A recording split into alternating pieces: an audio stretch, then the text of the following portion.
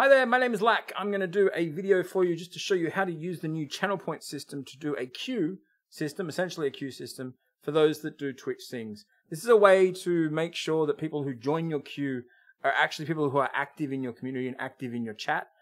Generally, the way that it works is that people get around 220 points, which you can rename to anything. In my case, I've called them bananas because it's a thing with my channel.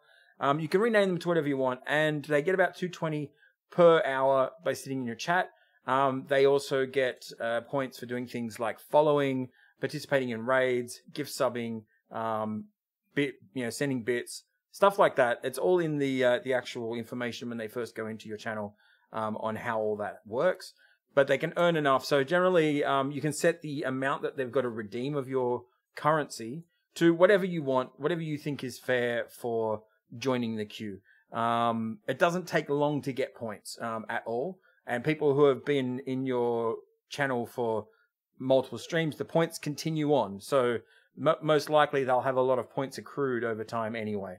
It'll only be the very first stream where people might struggle to actually be able to join the queue at first, and then it'll just be fine after that. So the way that you do that, I'll go out of this. So you go into your dashboard, the new Stream Manager dashboard, and you do the little burger menu on the side and go down to Community, open that up, and go down to Channel Points. Now at this point, your channel points should be enabled by default. If they're not, you've got to turn them on. Here at the Edit button here, you can change the name of the name of what you want to call them. In my case, call them bananas, and you can put a picture on it as well, so that when it shows up down the bottom of their chat, it'll have your little icon of whatever you want to call it. That's pretty straightforward. Very easy to do. Just make sure you have the right resolutions for each of them with a transparent background, preferably. PNGs will automatically have a transparent background if you do them in Photoshop. Then you get down to Manage Rewards. Now, by default, the rewards that come with it are highlight a message. They can pay 100 to highlight a message on screen. They can unlock a random emote for 320. They can talk in sub-only mode. I don't use sub-only mode, so I've turned that off. But they can, if you've got a sub-only mode, they can use that to talk in there. They can choose a specific emote to unlock for 480, and they can modify a single emote for 900. You can edit any of these and change any of these values. I've just left them on default for now. It has a thing called auto adjust, which means that with smart costs. So the more people that are in your channel, the more followers you have, stuff like that, it will inflate these to make the costs fair with your audience size. So you can press that and it will adjust over time, or you can set them yourself by turning that off and going in and editing them. Now, if you want to create a new custom reward, which is what we're doing for the Twitch Things queue, you go to add a new custom reward. So you click on here. You can change anything here. You can change the colors that you want. You can also upload an image here. I haven't done that yet, but you can upload an image here for what you want that icon to be, if you want to go that far. Now, here I called mine, I'll go into my one that I've already created so you can see what it looks like. I haven't done the icon yet, but so I've just called it Join the Twitch Things queue, and then a little description of what you get. So in my case, it's like, use your bananas to jump in the queue and I'll sing with you. And so what I've done also is I've made it required a viewer to enter text when joining the queue. So that way they can write what song they want, or if they, or any song or whatever they want. In that case, I've made the cost 500. I'm not sure how that will work. We'll see how it goes over time. Your images, your background color. And so once you've done that, you just basically press save, and it's now a custom reward in your rewards list when people go down to look at it at the bottom of the screen. So that way people will have the reward sitting right there. Now the way that you use this as a queue. So when you are streaming, or at any time really, you can go into your request queue, which is here, review request queue, which looks like this. And then it'll come up with this screen, which is a pop-out screen, which you will basically have all of your custom requests here and custom rewards here that people can queue up.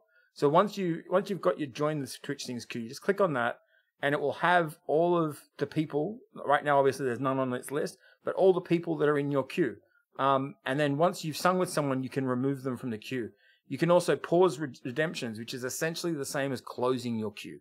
So once when you are ready to open the queue, you can click this on and let people join. And then if you're getting ready to closed your stream out for the night, or you just don't want to have any more people join the queue, you can pause redemptions.